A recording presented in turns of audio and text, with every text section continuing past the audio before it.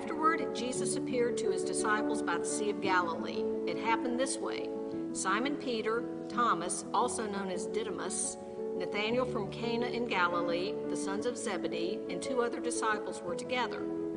"I'm going out to fish," Simon Peter told them, and they said, "We'll go with you." So they went out and got into the boat, but that night they caught nothing.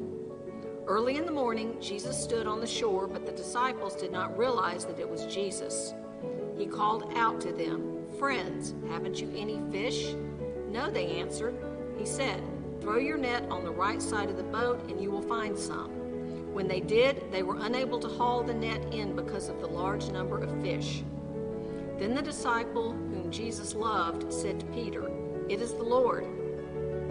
As soon as Simon Peter heard him say, "It is the Lord," he wrapped his outer garment around him, for he had taken it off, and jumped into the water. The other disciples followed in the boat, towing the net full of fish, for they were not far from the shore, about 100 yards. When they landed, they saw a fire of burning coals there with fish on it and some bread. Jesus said to them, "Bring some of the fish you have caught." So Simon Peter climbed back into the boat and dragged the net ashore. It was full of large fish, 153, but even with so many, the net was not torn. Jesus said to them, "Come and have breakfast." None of the disciples dared to ask him, "Who are you?" They knew it was the Lord. Jesus came, took the bread, and gave it to them, and did the same with the fish. This was now the 3rd time Jesus appeared to his disciples after he was raised from the dead. When they had finished eating, Jesus said to Simon Peter, "Simon, son of John, do you love me more than these?" "Yes, Lord," he said, "you know that I love you." Jesus said, "Feed my lambs." Again Jesus said, "Simon, son of John, do you love me?" He answered, "Yes, Lord, you know that I love you." Jesus said, "Take care of my sheep." The 3rd time he said to him, "Simon, son of John, do you love me?" Peter was hurt because Jesus asked him the 3rd time, "Do you love me?" He said, "Lord, you know all things. You know that I love you." Jesus said, "Feed my sheep." Very truly I tell you, when you were younger and dressed yourself and went where you were wanted, but when you are old, you will stretch out your hands, and someone else will dress you and lead you where you do not want to go. Jesus said this to indicate the kind of death by which Peter would glorify God. Then he said to him, "Follow me." This is the word of God for the people of God.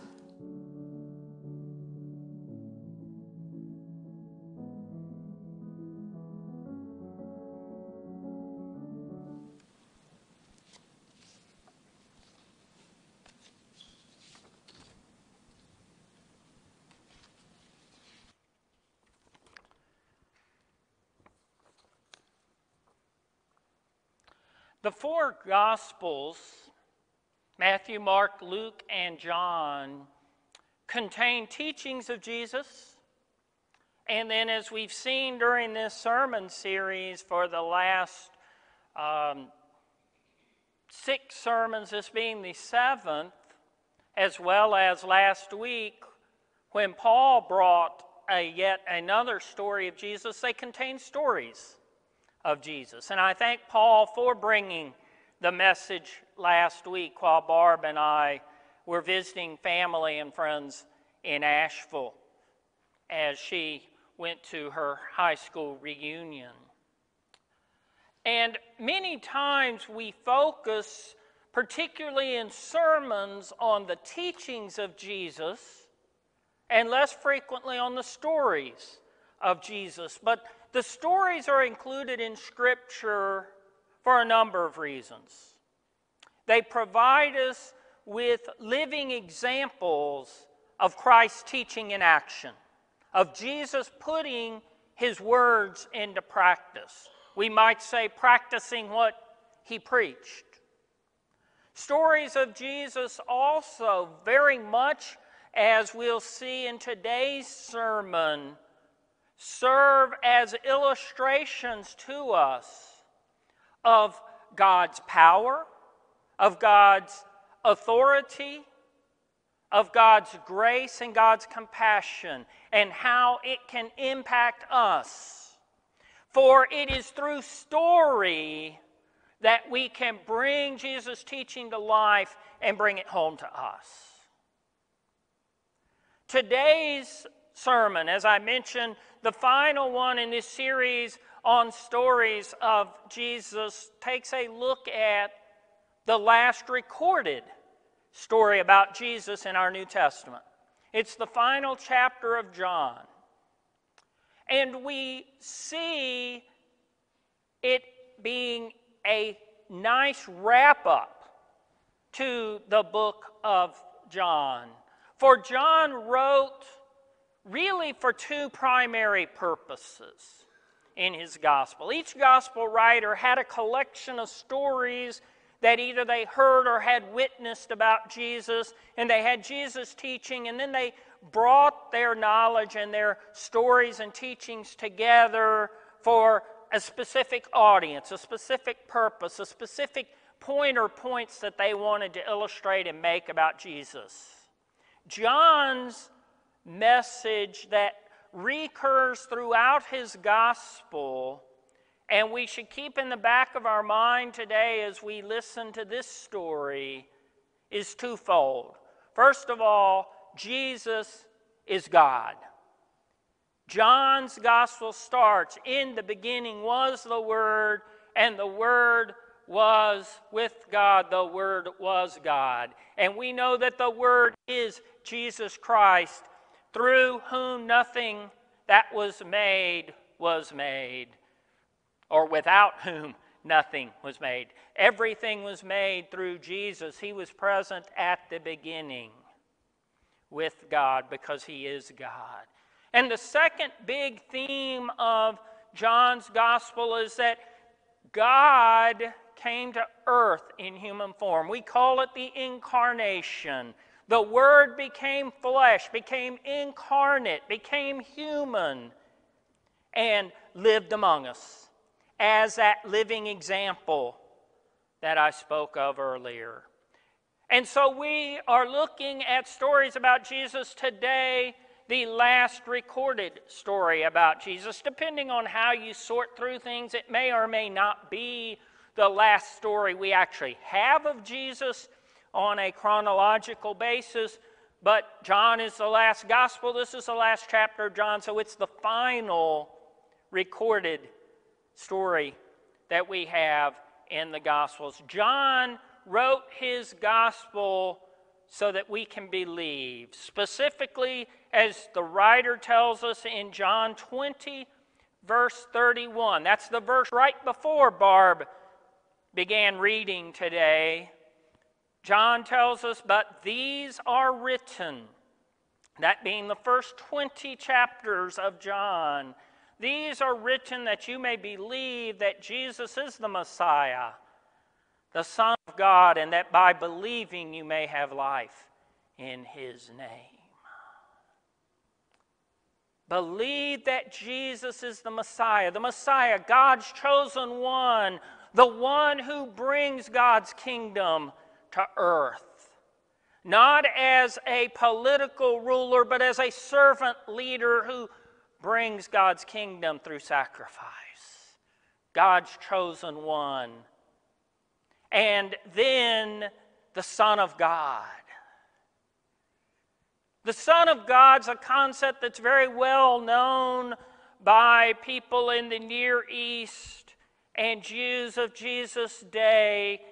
And sometimes it's literally believed to be someone who is begat or birthed by a deity, a god.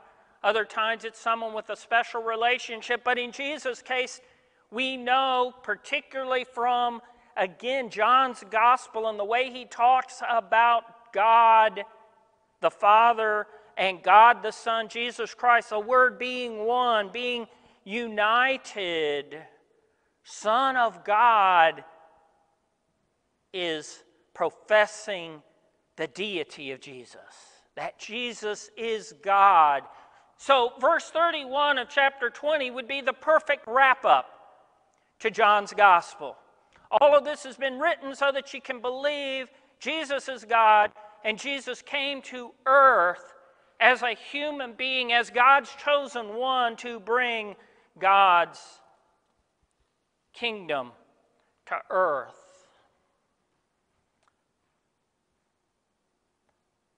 But the story doesn't end there.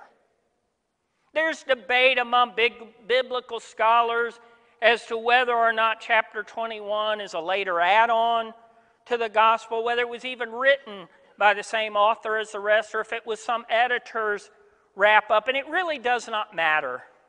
We know that the ultimate author of Scripture is God. But what is good for us to realize is that it is a good epilogue. Or when I read it, I thought of encore. You have a concert where all of the stories and all of the pictures and all of the songs are sung and performed in the first 20 verses or chapters of John.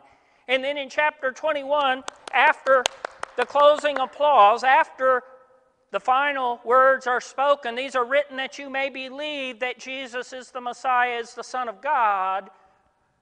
The band comes back out. And the very best encore performances really rock the house. They bring everything together. They bring back and relive and allow the audience to relive and reinforce the concert and the message of the concert. That, I think, is John chapter 21. For we see that John has written so that we can believe. Yet Jesus' story doesn't end there. Jesus' story continues. As I look around the congregation today, most of you know that I am a big baseball fan. I played it when I was younger, not necessarily real well, but I enjoyed it. Took advantage of the beauty of baseball, that everyone from the greatest professional to the clumsiest playground kid can play the game and enjoy it and have fun.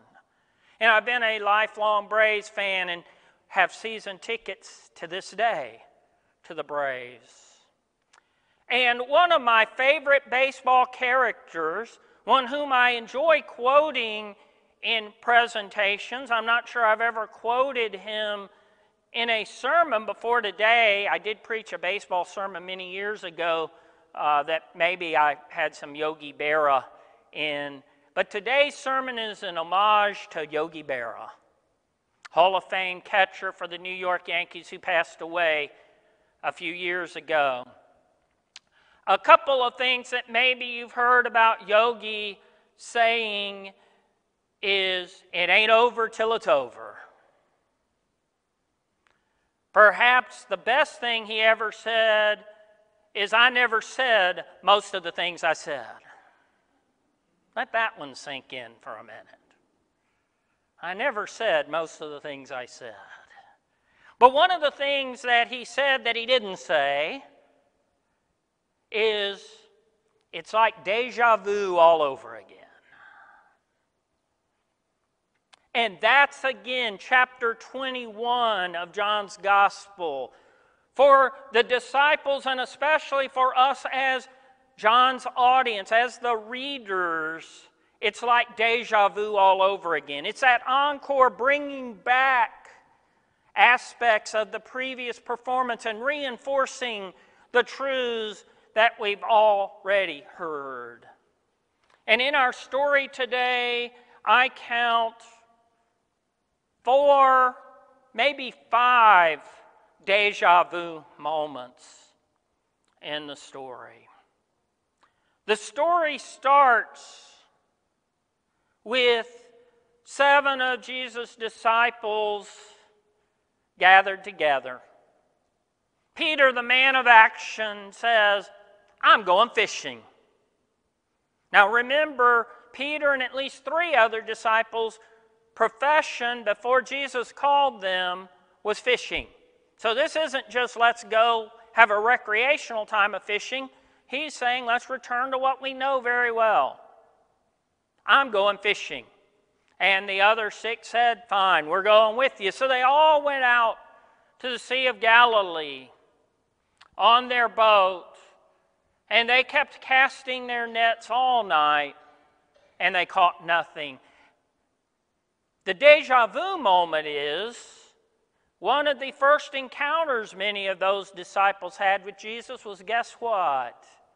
In a boat on the Sea of Galilee, after they'd been fishing all night long and not caught a thing. And just like in the first version, the first iteration of the story, Jesus is standing on shore, and here he says, children, have you caught anything? And they said, no, we've caught nothing. And he says, well, take your net and throw it on the other side of the boat, on the right side of the boat, and you'll catch something. And they did, and they did. We know it was a huge catch. The writer tells us 153 big fish that they caught. And the disciple whom Jesus loved, we believe to be the author of the gospel, to be John, recognized Jesus' term of endearment, children, and saw the power of his words in the catch and said, it is the Lord. Peter, the man of action, jumps out of the boat, swims to shore or runs to shore. They weren't that far out to meet his Lord Jesus Christ. So we have deja vu moment number 1, where Jesus provides a miraculous catch. In fact, what's ironic and I believe important for us to remember is that although the disciples were professional fishermen, in the Gospels, they never catch a single fish without Jesus' help. Get that. They never catch a single fish without Jesus' help. That's a miraculous story. It teaches us that we need Jesus' help to do anything, to include our occupation in our daily lives. But there's some metaphorical truth to that too, and we'll get to that in a couple of moments.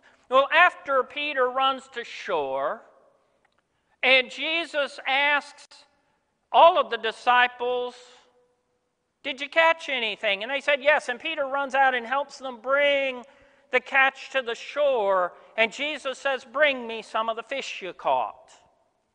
And they notice as they bring fish to Jesus that there's already a fire prepared, and over that fire Jesus is cooking fish and bread. And Jesus invites them, come have some breakfast. Deja vu moment number 2, maybe even number 3, depending on how you want to count it. Jesus and the miraculous catch and fish. Can you think of a miracle involving bread and fish? The feeding of the multitudes, the 5,000 and the 4,000, where Jesus took loaves, bread, and fish and fed many. Here, he's feeding his disciples, his followers. Not necessarily in a miraculous way, but Jesus is feeding them. Notice, too, who is doing the serving. And that's maybe the third deja vu moment, is just a week or so earlier, certainly a few weeks at the most, Jesus was having dinner serving his disciples the night he was betrayed. In what we know and will celebrate today as communion, the Last Supper. But you see, this deja vu moment, this encore performance, if you will, assures us that Jesus serving the disciples and washing their feet and feeding them wasn't a one-time or a final event. Jesus still feeds today. The resurrected Christ empowers his disciples to have miraculous catches, and he feeds them and allows them to serve. That's a message for us today. And the story continues that after they had breakfast, Jesus calls Peter over and famously asks him 3 times, "Jesus, do you love me?" 3 times Peter responds, "Yes, Lord, I love you." And 3 times Jesus responds with words to the effect, "Care for my sheep."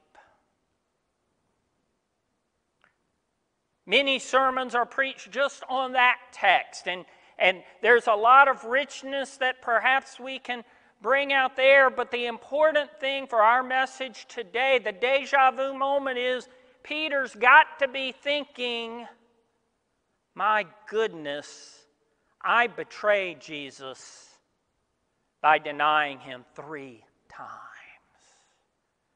But Jesus loves Peter so much that Jesus calls Peter over personally, one-on-one, and does what?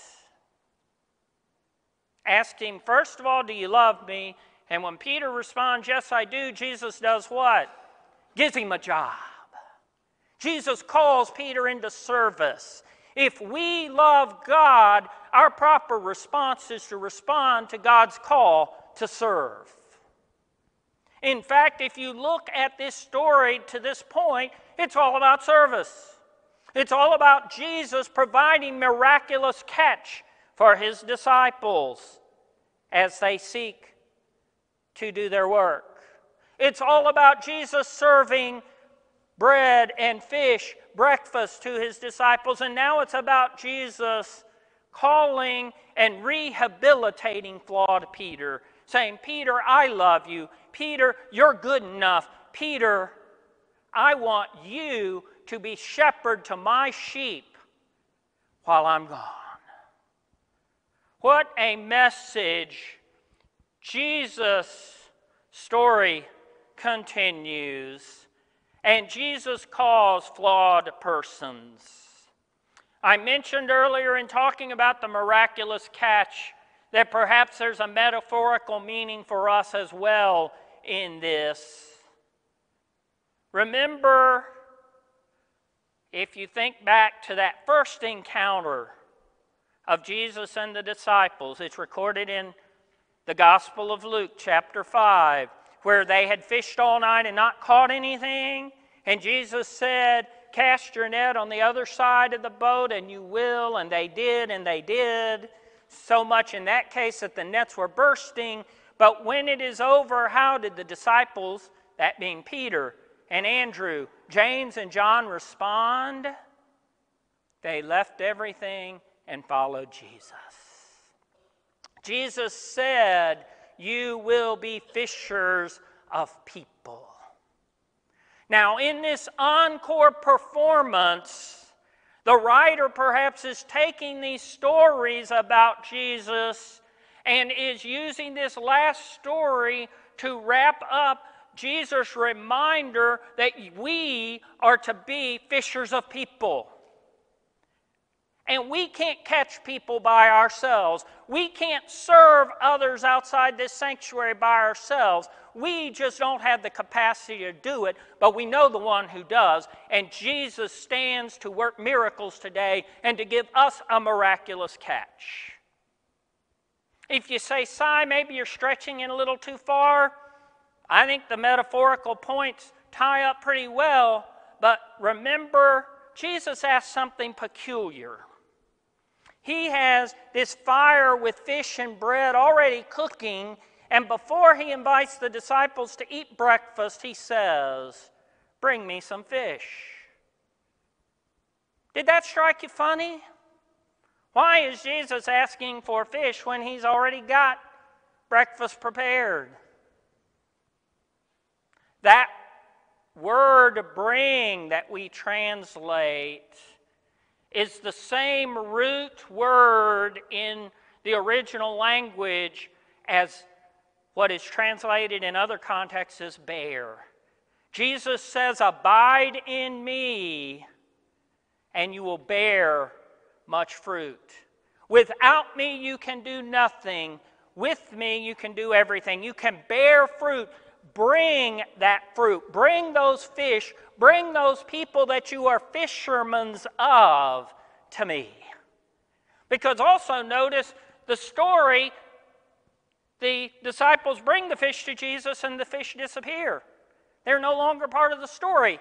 It's simply Jesus saying, bear fruit. In my power, you have caught fish. Bring them to me.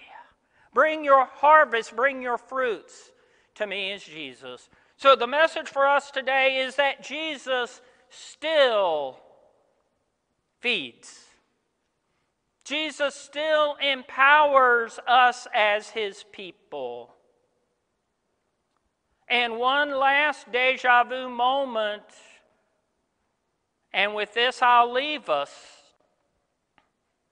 Jesus does this. Jesus feeds us. Jesus empowers us. Jesus calls us as flawed people, even when we don't see Jesus at work. The last deja vu moment is, remember the disciples in the boat having caught nothing, and this dude on the shore says, "Have you caught anything? Throw your net on the other side." They don't know who Jesus is. The same way that Mary didn't initially recognize Jesus at the tomb. The same way that the two disciples on the road to Emmaus walked a great distance and didn't recognize Jesus. You see, even the disciples, after having seen the risen Lord, they didn't recognize him at first. Comfort to us that we don't always recognize God when he's at work. But that doesn't keep God from working. The message for us today is that Jesus calls us. Jesus calls us to tend his sheep. Jesus calls us to bring persons to him, but it reminds us that on our own it won't work. We can try and try and try and toil and toil and toil all night and we will get nothing. But listen to Jesus. Listen to Jesus on the shore, even when we don't recognize him initially through the mist and the haze. And when we do, there's nothing that we cannot accomplish.